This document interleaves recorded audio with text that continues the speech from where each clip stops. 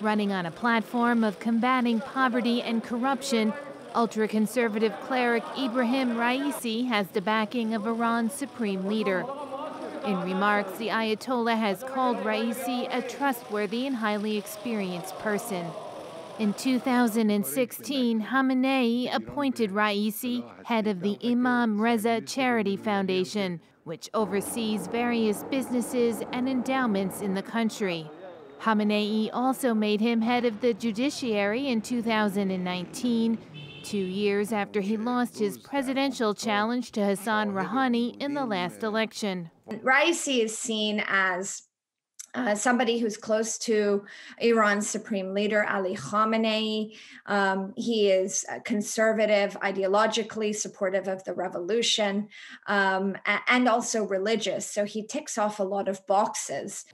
But Raisi's candidacy has also thrust his role in the mass executions of political prisoners during the 1980s back into view. He's never publicly addressed his involvement, nor has the government ever fully acknowledged that the killings took place.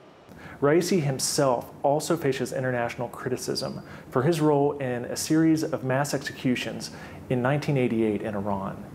Those executions saw at least 5,000 people killed at the tail end of the Iran-Iraq War. Raisi also is now sanctioned by the U.S. government, and if he wins, he would be the first Iranian president to come into office already sanctioned by the West. As a hardliner, Raisi firmly belongs to the ultra-conservative camp that distrusts the West, especially the United States.